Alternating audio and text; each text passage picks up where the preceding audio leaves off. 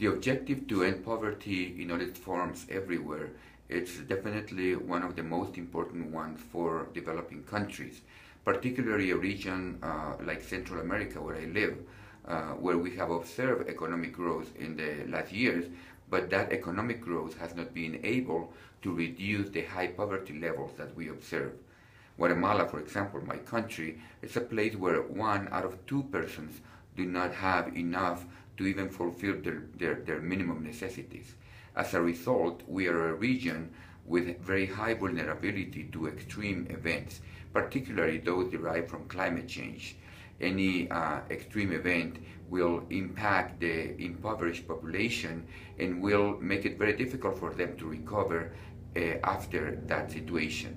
We therefore must promote a more inclusive economic growth which can reach those population in poverty and can provide everyone with a more dignified life and with opportunities to fulfill all their needs.